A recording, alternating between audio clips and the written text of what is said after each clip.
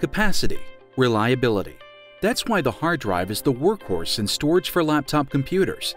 Solid-state drives are now emerging on the market as another storage option offering high performance. However, SSDs are too expensive for the typical laptop system.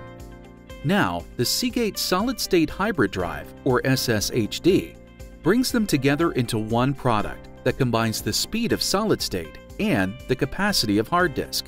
Get the performance you crave and the capacity you need at a price that makes sense.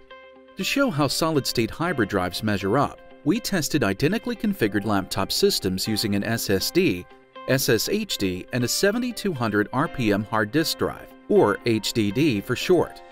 The systems were equipped with a range of popular microprocessors in different price points to see how the drives performed in various systems. First, let's look at the startup time using the fastest of the three systems.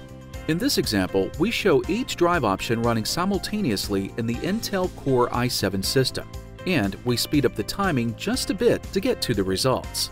Both SSD and SSHD improve start time significantly for all systems tested. However, SSHD really shines when you factor in the combination of performance, capacity, and price. You see similar results when you test these systems with an application load simulation. This test demonstrates how performance varies when common file-intensive applications launch and load data. Again, we are using the Intel Core i7 systems as an example, and we will speed up the test to get you to the results.